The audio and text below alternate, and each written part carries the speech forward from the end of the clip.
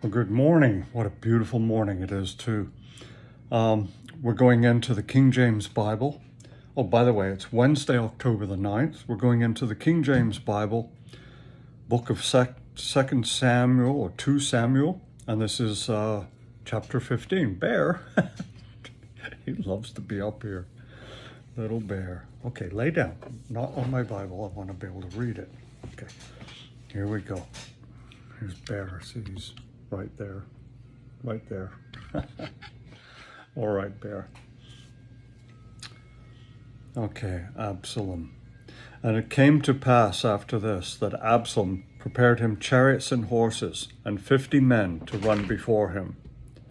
And Absalom rose up early and stood beside the way of the gate, and it was so, that when any man that had a controversy came to the king for judgment, then Absalom called unto him and said, Of what city art thou? And he said, Thy servant is one of the tribes of Israel.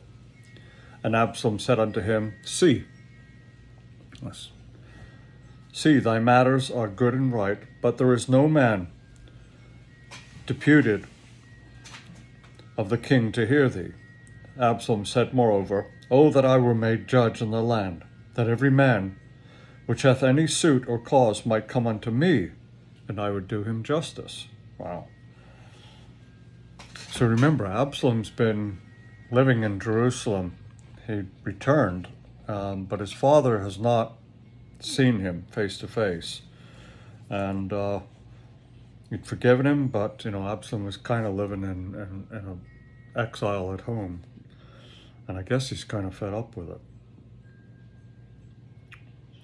And it was so that when any man came nigh to him to do him obeisance, he put forth his hand and took him and kissed him. And on this manner did Absalom to all Israel that came to the king for judgment. So Absalom stole the hearts of the men of Israel. And it came to pass after 40 years that Absalom said unto the king, I pray thee, let me go and pay my vow, which I vowed unto the Lord in Hebron. For thy servant vowed a vow while I abode at Geshur in Syria, saying, If the Lord shall bring me again indeed to Jerusalem, then I will serve the Lord. And the king said unto him, Go in peace. So he arose and went to Hebron. But Absalom sent spies throughout all the tribes of Israel, saying, As soon as you hear the sound of the trumpet, then you shall say, Absalom reigneth in Hebron. And with Absalom went 200 men out of Jerusalem that were called, and they went in their simplicity, and they knew not anything. And Absalom sent for Ahithophel, the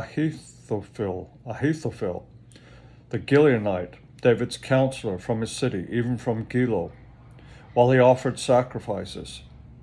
And the conspiracy was strong, for the people increased continually with Absalom. And there came a messenger to David, saying, The hearts of the men of Israel are after Absalom. And David said unto all his servants that were with him at Jerusalem, Arise, and let us flee, for we shall not else escape from Absalom. Make speed to depart, lest he overtake us suddenly, and bring evil upon us, and smite the city with the edge of the sword. And the king's servants said unto the king, Behold, thy servants are ready to do whatsoever my lord the king shall appoint. And the king went forth, and all his household after him. And the king left 10 women, which were concubines, to keep the house. And the king went forth, and all the people after him, and tarried in a place that was far off. And all his servants passed on beside him, and all the Cherethites, and all the Perethites, and all the Gittites, 600 men which came after him from Gath, passed on before the king. Then said the king to Ittai the Gittite, Wherefore goest thou also with us? Return to thy place, and abide with the king, for thou art a stranger, and also an exile. Whereas thou camest but yesterday, should I this day make thee go up and down with us? Seeing I go whither I may, return thou, and take back thy brethren. Mercy and truth be with thee. And Ittai answered the king and said, As the Lord liveth, and as my lord the king liveth, surely in what place my lord the king shall be, whether in death or life, even there also will thy servant be. And David said to Ittai, Go and pass over. And Ittai the Gittite passed over, and all his men, and all the little ones that were with him. And all the country wept with a loud voice, and all the people passed over. The king also himself passed over the brook Kidron, and all the people passed over toward the way of the wilderness. And to Zadok also, and all the Levites were with him, bearing the ark of the covenant of God. And they set down the ark of God, and Abiathar went up until all the people had done passing out of the city. And the king said unto Zadok, Carry back the ark of the God into the city. It shall find favor in the eyes of the Lord. He will bring me again, and show me both it and his habitation. But if he thus say, I have no delight in thee, behold, here am I. Let him do to me as seemeth good unto him. The king said also unto Zadok the priest, Art thou not a seer? Return into the city in peace, and your 2 sons with you, Ahimaaz thy son, and Jonathan, the son of Abiathar. See, I will tarry in the plain of the wilderness, until there come word from you to certify me. Zadok therefore and Abiathar carried the ark of God again to Jerusalem, and they tarried there. And David went up by the ascent of Mount Olivet, and wept as he went up, and had his head covered. And he went barefoot, and all the people that was with him covered every man his head, and they went up, weeping as they went up. And one told David, saying, Ahithophel is among the conspirators with Absalom. And David said, O Lord, I pray thee, turn the counsel of Ahithophel into foolishness. And it came to pass that when David was come to the top of the mount where he worshipped God, behold, Hushai the Archite came to meet him with his coat rent and earth upon his head. Unto whom David said, If thou passest on with me, then thou shalt be a burden unto me. But if thou return to the city and say unto Absalom, I will be thy servant, O king, as I have been my father's servant hitherto, so will I now also be thy servant. Then mayest thou for me defeat the counsel of Ahithophel. And hast thou not there with thee Zadok and Abiathar the priests? Therefore it shall be that what thing soever thou shalt hear out of the king's house, thou shalt tell it to Zadok and Abiathar the priests. Behold, they have there with them their 2 sons, Ahimaaz, Zadok's son, and Jonathan, Abiathar's son. And by them you shall send unto me everything that you can hear. So Hushai, David's friend, came into the city, and Absalom came into Jerusalem. Wow. After 40 years. Isn't it amazing how family can turn on you?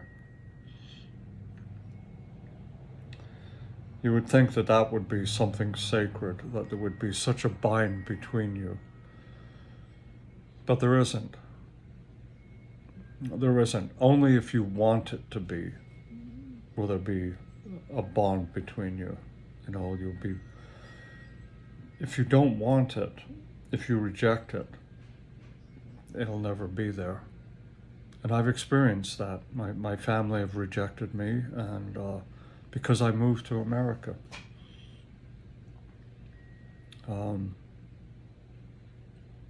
I've never understood it.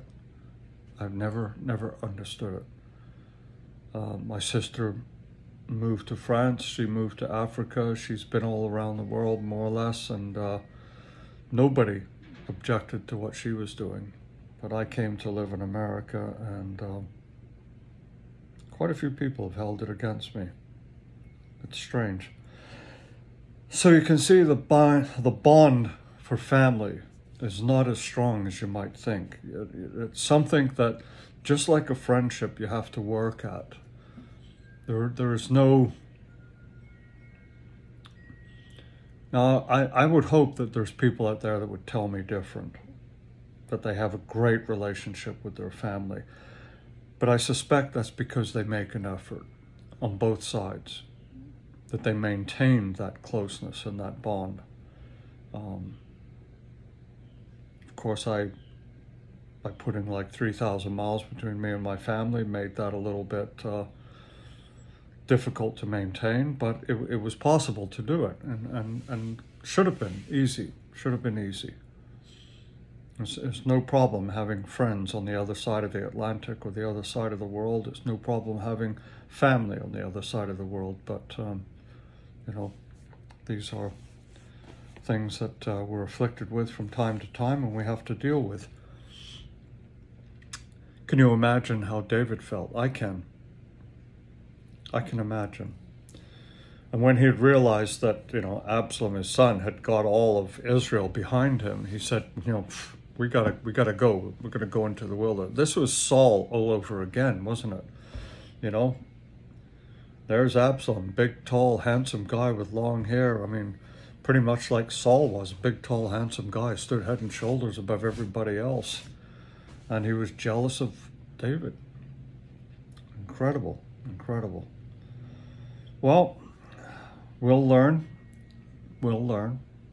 how God abides with David, and you'll see how this turns out. For those of you that know, I can't wait to read it. And it's a good reading. This is history. This happened. And it gives us insight into the human condition, as well as how God works in our lives. And that's why I love the Old Testament. We get to see God the Father and how he manifests in our lives. So remember, he does this because he loves you, and I love you too. Have a great day. There's just a gentle breeze. There's got the windows open, the screens open a bit, front doors open. You can probably hear the wind chimes going. It's just a beautiful, beautiful day. I think it's probably only just in the 60s at the moment. It was 59 last time I looked. So cool. Yes, cool. A bit breezy. But the sun's out there, and the stars were out there last night. It was just so beautiful. I love looking up at the stars. I love looking up at the stars. God is out there somewhere. The kingdom of heaven is going to come down on earth. It's going to come out of the heavens, which is our sky. Don't forget, there's 3 heavens. The first heaven is our sky, our immediate. Second heaven is the universe, that we can see where all the stars are. The third heaven is actual heaven, where God resides. It's the spiritual heaven. Anyway, thank you for listening. Thank you for watching. I'll speak to you tomorrow. Bye for now.